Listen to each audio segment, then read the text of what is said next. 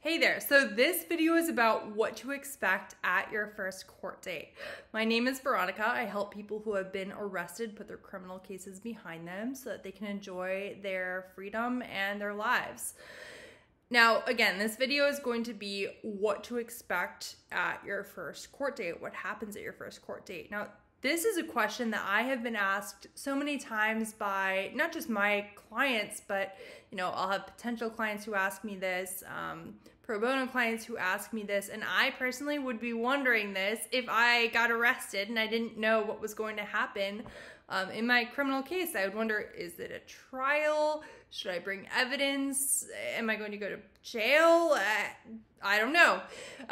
So let's just go through, and this is going to be a bit of a long video. I want to go through everything that generally happens and could happen at your first court date, okay?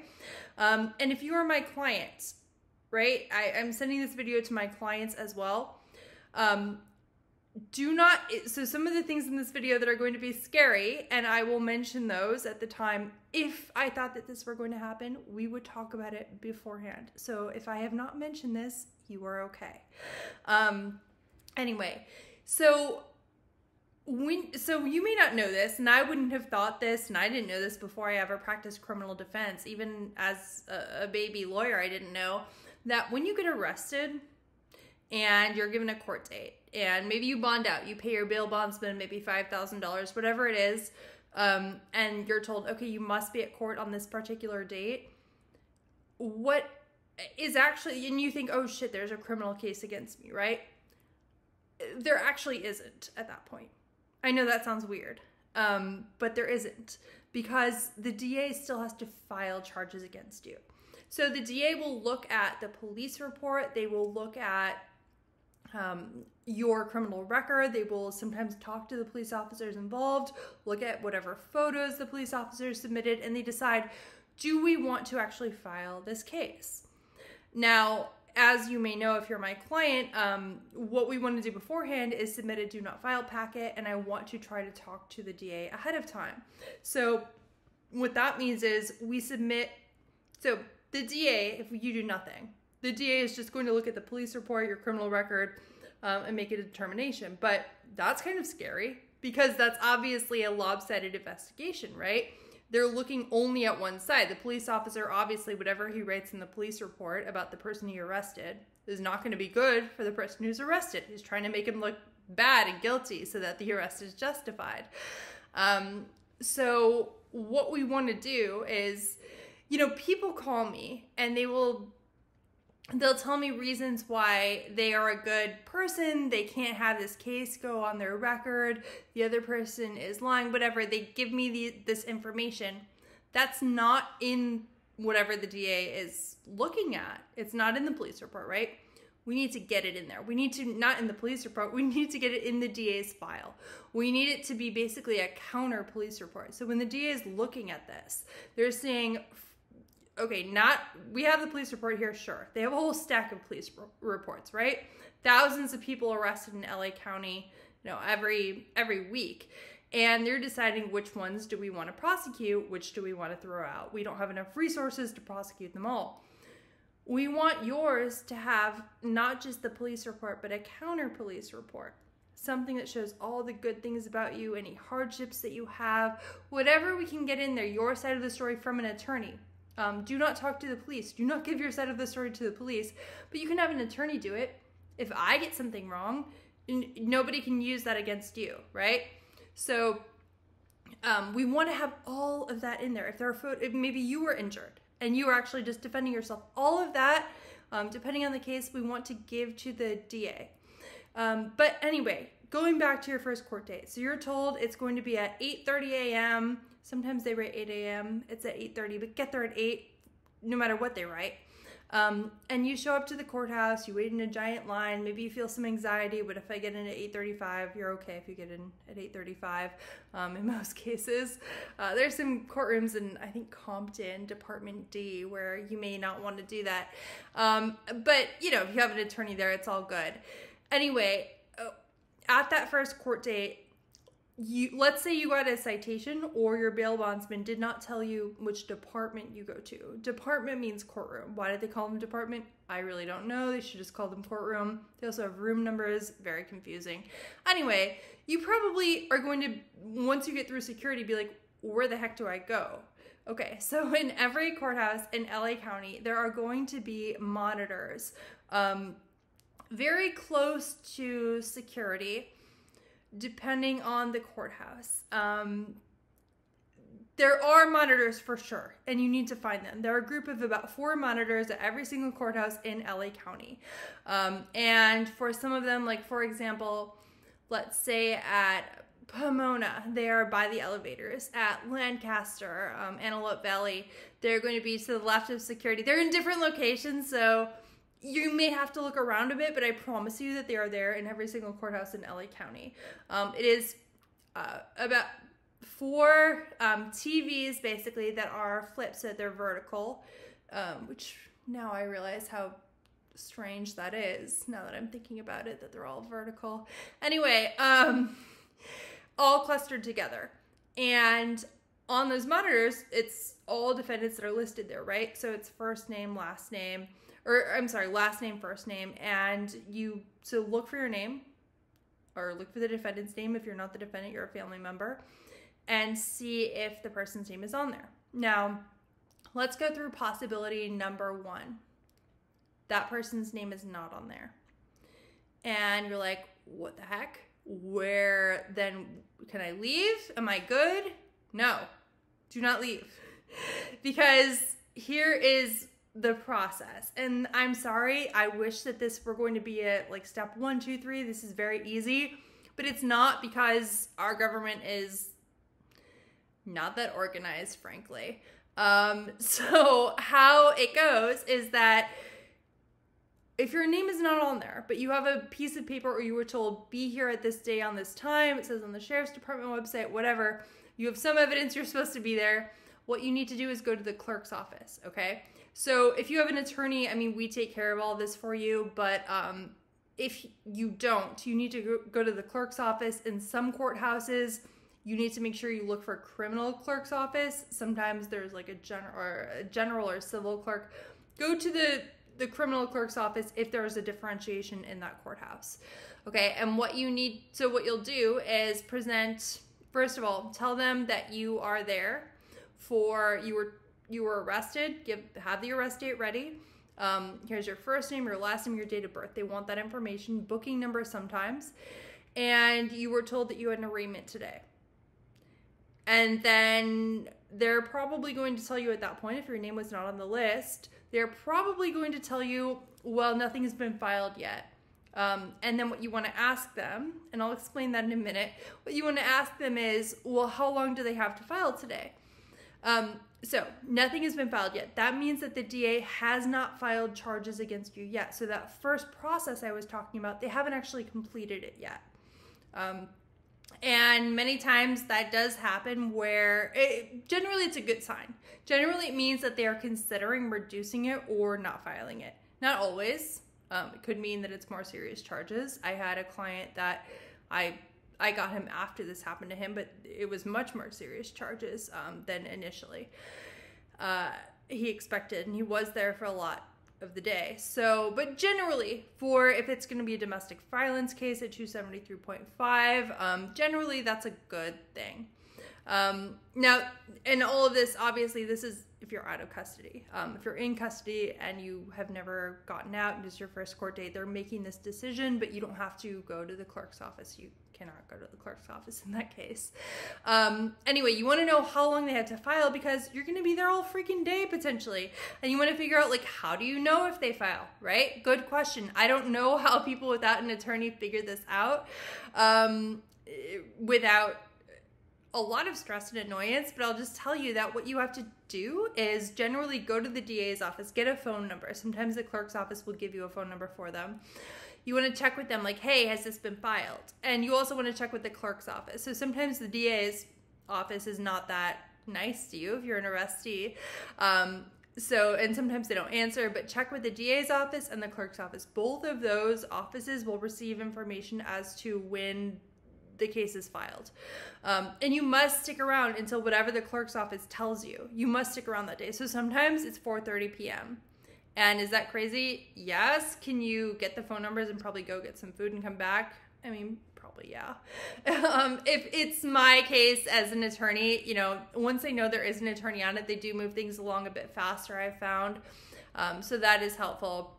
But what we need to do is basically stick around and find out, are they going to file against you? And if so, then you need to go to a courtroom. And then there's a whole other process.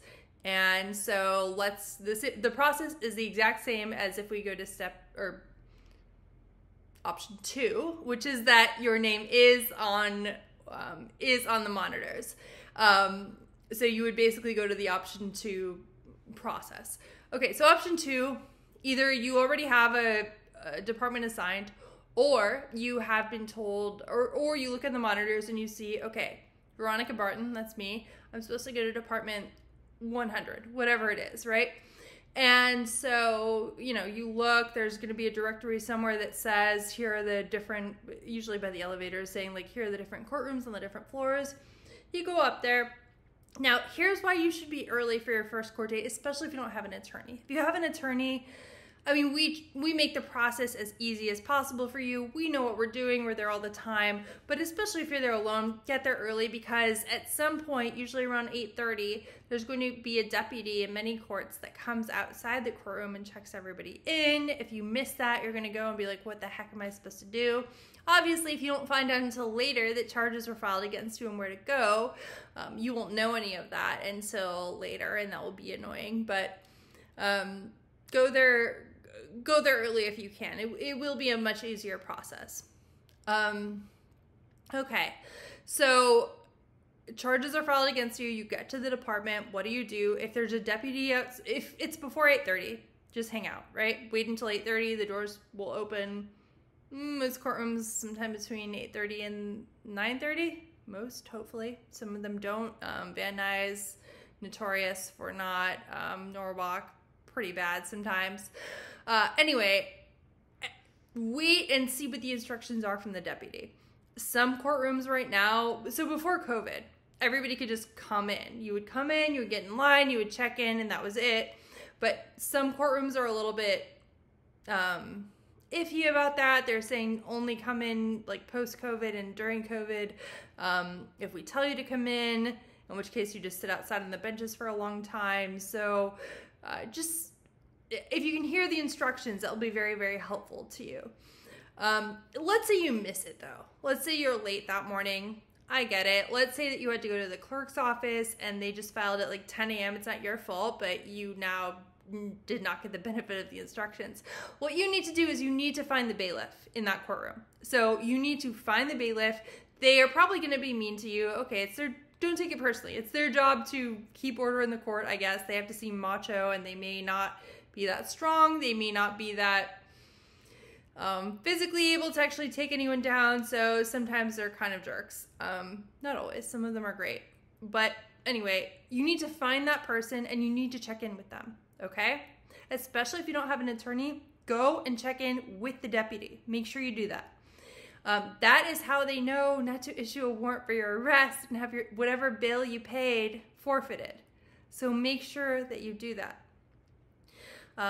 Okay, so now you are in the courtroom. And what can you expect? So once you've checked in, and this is for my clients too, once you've checked in and you are trying to figure out what's going to happen at this court day, right? You're wondering in advance, and you're wondering that day, is it just going to ask me any questions? Am I going to have to plead guilty? I am guilty. Should I just plead guilty? Here are the answers to that. So if you are out of custody, right? You're not in jail anymore. You bonded out. You're out of jail. Here is what is going to happen. Your attorney, whether it's me, the public defender, or another private attorney, we are going to talk to the prosecutor. And we are going to obtain the initial discovery. What is discovery? Discovery is all of the evidence that the DA's office has that they have provided to us.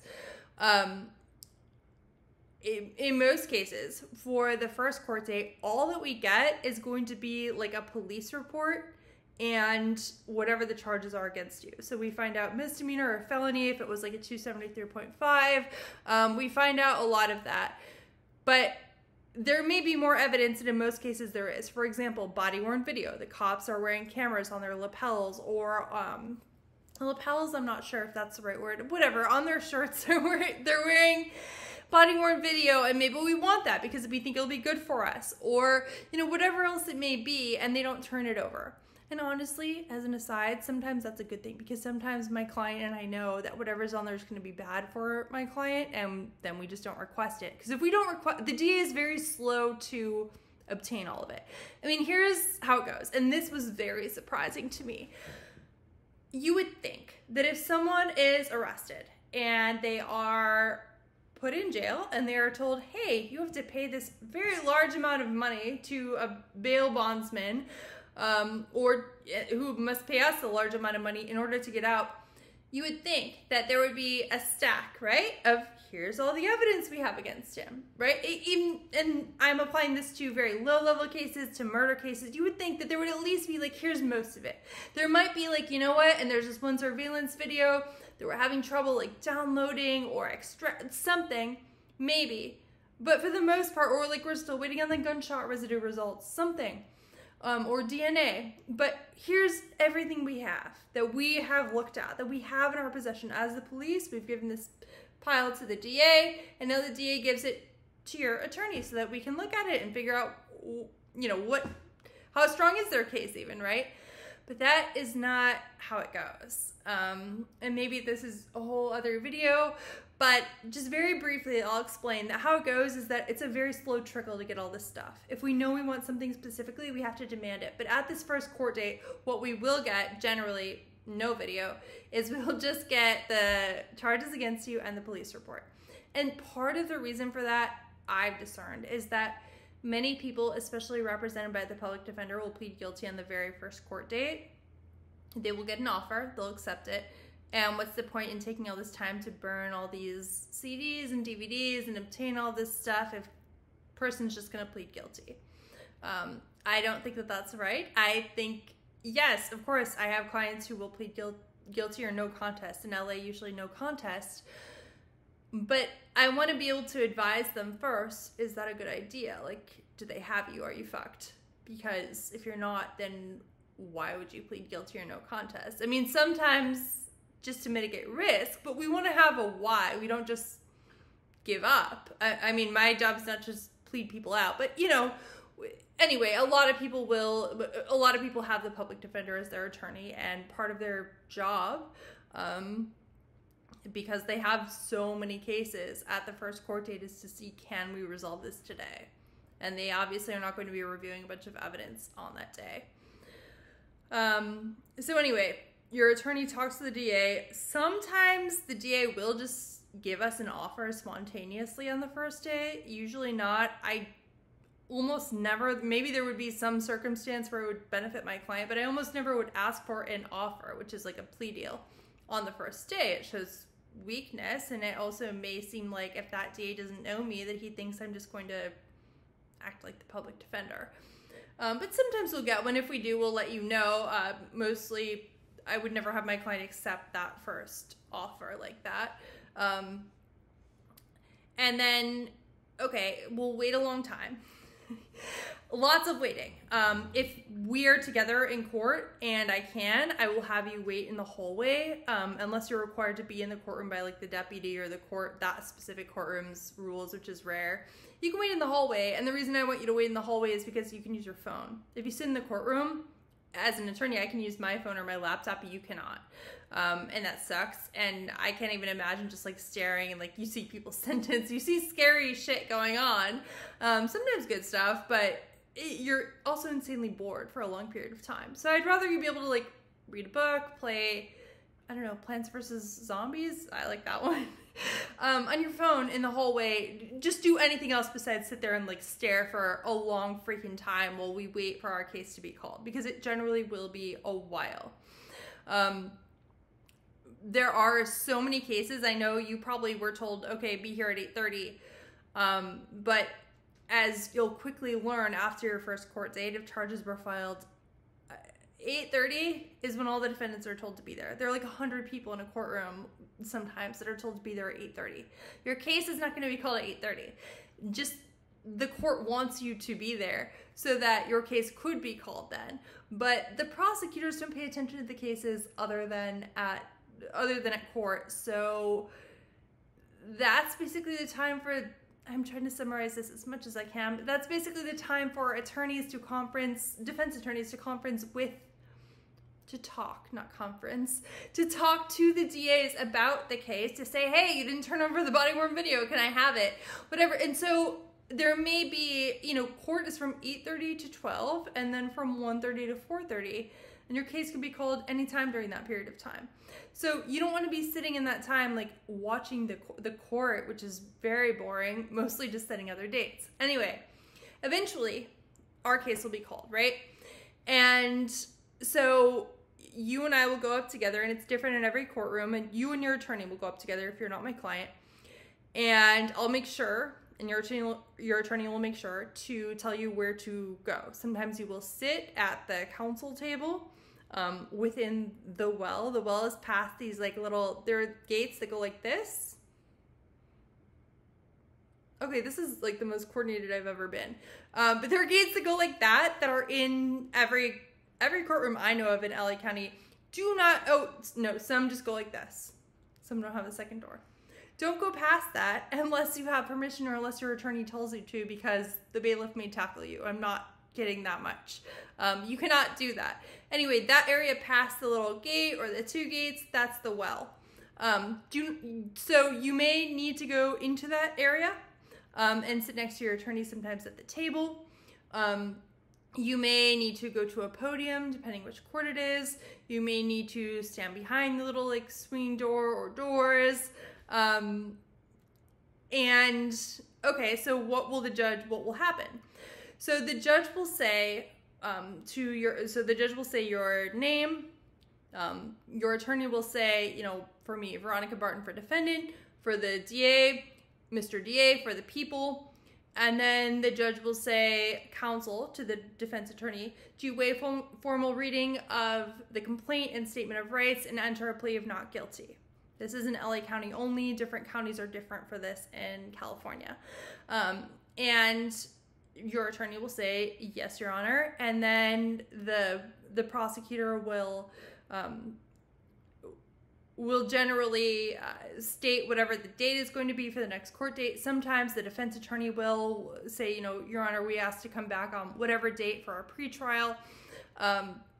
And then we will, basically what we're trying to do is get more time so that your defense attorney can review the police report, see, do we need more information? How strong is this case? I want to make sure the DA who's actually on the case reviewed all the good things about you, hardships you've experienced, your side of the story, give time for that, so we need to set another date, right?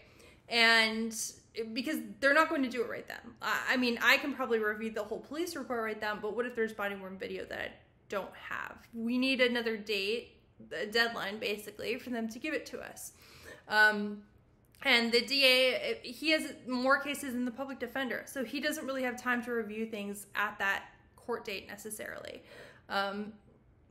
Anyway, so what the judge will ask you then is, Mr. or Miss whatever, you have the right to have, so it's a felony, a speedy preliminary hearing within 10 calendar days or 60 court days of your arraignment. Do you waive and give up that right and agree that we can come back on whatever? This is the only question that the judge will ask you.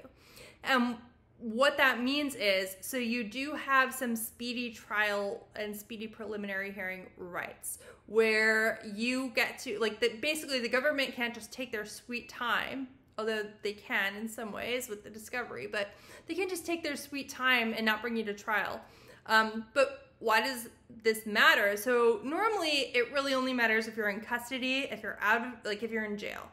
If you couldn't bond out, if your bail is $1 million, if there's no bail, then you don't want to waive that much time. You want your attorney to have time to prepare. You want to make sure that you get all the evidence you need, but you're not just going to sit in there for a long time and just wait and chill and have that be okay.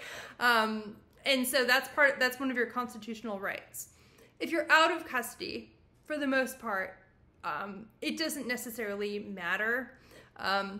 I mean, sometimes I'll have clients who say, I really want this resolved for XYZ reason, and I'll say, okay, well, we can not waive time then, and, you know, we'll come back earlier, and that's fine. Or, you know, sometimes I'll have clients that are like, hey, I just had to take a day off work to be here today. My boss will be pissed if I need to take another day off within the next 60 days, can you please push this out? And then I will, to the extent that the judge lets me, but usually that's fine, especially at the first court date.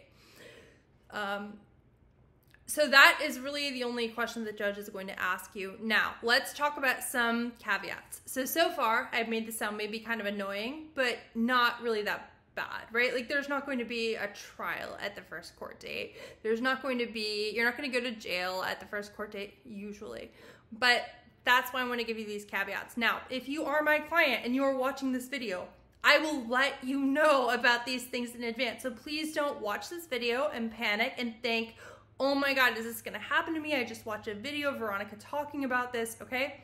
So there are two big things that can happen at your arraignment that are significant. The first one is that if it's a domestic violence case, or another case in which there is a named victim. So somebody who they're saying like you hit in a bar fight, for example, or, you know, if you shot at someone, those are two examples, but the big one is domestic violence, where you live with the person who is the victim. The DA will ask for a restraining order, and the restraining order, and they will do this in every single case, no matter what. In LA County, the DA will do this. If they didn't do it, they forgot. They do it with every single case. It is their policy. And you may be thinking, well, wait, it's my wife. It's me and my wife, and I didn't do anything, and she regrets this whole case, and we don't want a restraining order. It doesn't matter. They will ask for it anyway. And there are certain things, and I'll make another video about how we can deal with this, but the DA will ask for a restraining order. If it is granted, then that means that you will have to leave your house. You will have to leave your house. You will not be able to stay there. I mean, of course, I've had clients who did stay there, and I say to those clients, you must really trust your partner, because if they call the cops and the cops come out, you will be arrested, and if you were there, the cops came and you were there, and he or she was there, the named victim, there's no defense. I mean, at that point, we're just trying to, you know, explain, but there's no defense for it. I mean, they've got you totally at that point. So be very, very careful of that. There are many strategies that I have that can avoid that, especially if we have a few months before the first court date. There are ways that I can help prep the alleged victim to give a statement, things I can have you do, things I can argue.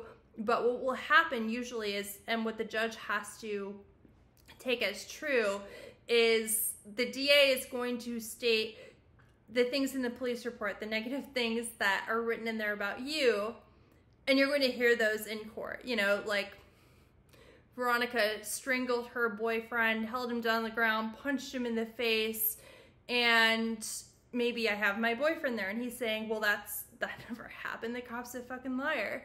And I'm saying, that didn't happen. Oh my God, all these people in here are hearing about this. This didn't happen. I don't want to be kicked out. I have no place to go. So what my attorney cannot do, if they actually want to help me, is argue that didn't happen. No, it wasn't like that. And because for the purposes of the restraining order, the judge has to assume that all of that is true, right? And so there are other arguments that we can make, and I'm not going to go through them just because this video is already getting very long, but it's not to contest it. This is not a trial. And if the judge does grant the restraining order, it doesn't mean that he or she thinks that you did whatever the prosecutor says you did. The prosecutor usually at that point, this is the first time they're even seeing the police report, and they literally are reading it out loud. And lots of police reports contain bullshit. All of us in criminal defense, judges, prosecutors, we all know that there's bullshit in there. Sometimes it's not true. Anyway, So that's the first thing, a restraining order. So that can be significant to some people. If it's someone that you are not living with anyway, it's probably not that big of a deal. If it's somebody you don't want to see, they don't want to see you, who cares? But if you're living with them, if you have a family, if it's your husband, wife, partner, then roommate, then you need to make sure that you take care of that and implement some good strategies and have something ready for that. Just don't go in and be surprised. Okay, so the second really bad thing that can happen is that at the first court date, they can decide to increase your bail. And what does that mean? So increasing your bail means that now, even though maybe you posted bail before, the police let you out OR on your own recognizance, like without posting anything, $0 bail. Now they are saying, well, you should be posting, let's say you posted $50,000 before and you paid $5,000 to a bail bondsman, maybe you're on a payment plan. They raise it to $100,000. Maybe the DA did go ahead and file increased charges on you. So what that means is that you need to either get a bail bondsman to the courthouse to post that for you, like right now, within a few hours, or you're going to go into jail and you will not get that money that you paid to the bail bondsman back. I'm sorry to say. I mean, it's the first time I've ever heard this. This is crazy. There's only one crazier thing I know about how bail bonds work, which I won't get into right now. But so what do you do about this? Like, I'm telling you something bad can happen. Am I saying to scare you? No, because mostly it doesn't happen. In most cases, if you're my client and I thought this was going to happen, I would let you know. There are a few situations in which this happens. One is that the bail that you originally posted was too low. So there's a bail schedule in LA County. There's an amount that if this is the offense and you have like these certain, not dequalifications, I suppose, then they are going to, your bail is going to be at X amount, right? And if the police like either fucked up the calculation or like whatever they charge you with didn't really make a lot of sense and the charges are different from how the DA is filing it, then the DA may ask for a bail increase, or the judge may even on his or her own actually increase the bail. So how can we be ready for this? How we can be ready is that there are certain factors that the judge looks at other than what the offense is and these dequalification factors in setting your bail. One of them, for example, is your ties to the community. Your criminal history is another one of them if you don't have criminal history. And I will tell you a story. This video is so long, but just briefly here. Okay, so I represented a client who was one of two 18-year-olds who allegedly robbed a 7-Eleven, although, you know, if you rob a 7-Eleven, you must know they have HD video. It's better quality than this video that they have there of everybody. So if you go in and you just rob the 7-Eleven with no disguise or anything, they're going to have HD video of you doing it, and they did. So his bail was $50K. His co-defendant's bail was $50K. So that means that they both paid a bail bondsman like around $5,000. You can sometimes get discounts from bail bondsmen, but around $5,000. Anyway, so we show up to the first court date, and I represent only one of the two, right? So the other guy, he had a different private attorney. So we have the two guys, two private attorneys. I'm one of the private attorneys. And I talked to the DA, and the DA tells me that they are going to ask for a bail increase because this is a 211, a robbery, a strike offense under the 3-strike law in California, pretty serious. They're going to ask for a bail increase because they think that this never should have been $50,000, and frankly, they were right. $50,000 is for like a domestic violence case, a low-level felony, a 211. There was a gun involved too. That's not a $50,000 bond case. I think that the cops maybe tried to go easy on them because they were young, because they were just 18. But it doesn't really do them any favors if the bail is increased.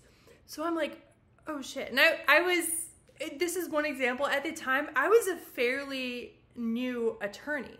But I knew what all this meant, but I was very nervous about this.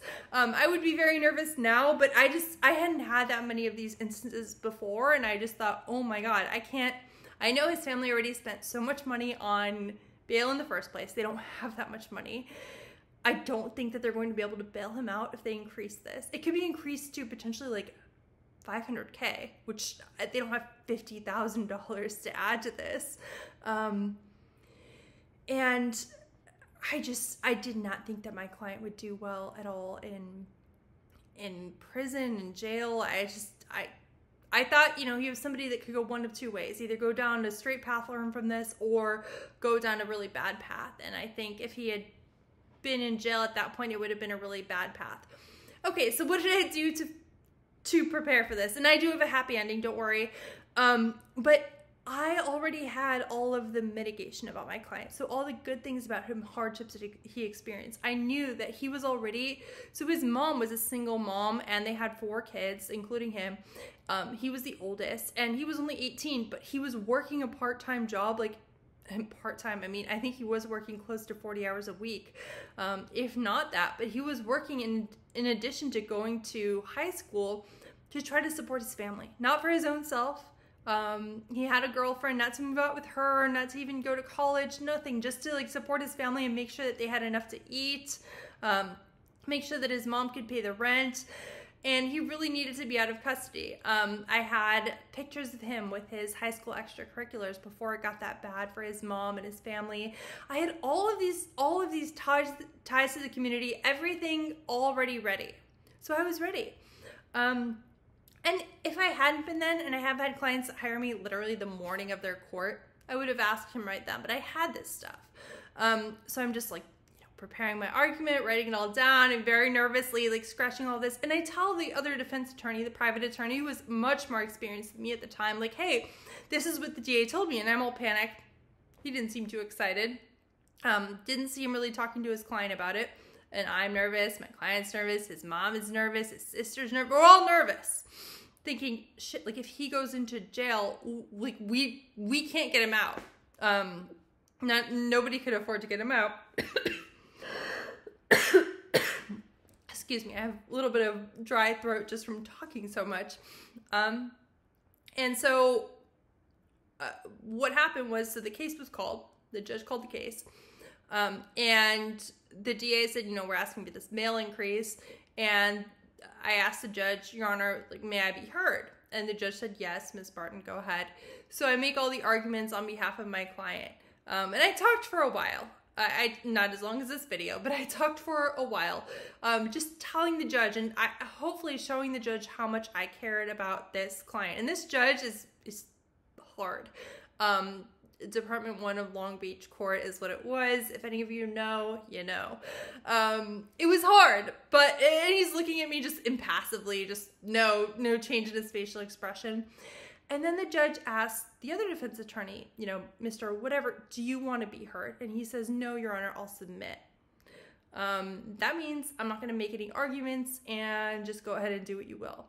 Well, my client's bond remained the same. His client's bond got increased. And I don't remember now what it got increased to, but it was so high that his client was never able to get out of jail for the duration of the case. And how this, like, part of the reason why this made a big impact, and this may not be the only factor, I think some of it was I kept fighting for this client, and the other guy really wasn't fighting that hard for his client from what I saw. But the other guy ended up going to prison, and my client got probation. And, you know, when you are out of custody, you don't have that much pressure on you, right? You're like, you know what? I'm going to keep working. I'm going to keep supporting my family. It's all good. When you're in custody, when you're in jail and you get an offer and you're like, well, I'll get out in like however long. And, you know, I'm just tired of all this. I just want to know what's going to happen. You're much more likely to take a bad offer. They did essentially the same thing. You know, they were accomplices. They were charged with the same thing. Why would he get an incarceration offer when my client got probation? I mean, I think most of it was my client wasn't desperate, and his client did become desperate. Anyway, so that is probably the worst thing that can happen at your arraignment. If you are my client, I will let you know ahead of time. I mean, just so you know, I mean, I've had other clients where this guy and his family, they couldn't have a bail bondsman there to post the bond if it were to be increased. They just couldn't afford it. But I've had other clients where I told them, hey, the DA says he's going to try to increase your bond. We call the bail bondsman. He comes there. I'm like, we need him waiting in the hallway just in case. I think it will be increased. And then we're able to get them to not increase it. And I'm like, sorry to the bail bondsman. Sorry you wasted your time. But at least my client was able to get out. So anyway, that may be a little bit of a confusing explanation, but if I think your bond is going to be increased, I will let you know. That story I told, you know, it was early on. I would say now if I saw somebody had $50K bail for a 211, a robbery, I would think, wait a second, why? That's weird, that's very low, and I would give him a heads up before. Anyway, I hope that this helps in what you can expect at your very first court date. I know this is the longest video that I have, but I do want to make sure there's very complete information as much as possible, because the first court date, you know, I see people who don't have an attorney. I'm not their attorney, and they don't have a public defender assigned yet. They just show up, or the public defender, once they are assigned, they have like 1 minute to talk to them. And I think, how are they supposed to know what to do? How is anybody supposed to know what to do? Like, it must end up being the most jarring experience ever. Even if nothing's filed and you're like, how long do I wait? My name is not on the board. Should I just go? The process is crazy. Anyway, if you do have a case in LA County, or, you know, in Southern California, and you need help, you or a loved one, if you do have a court date coming up, feel free to go ahead and you can book an appointment below or give me a call.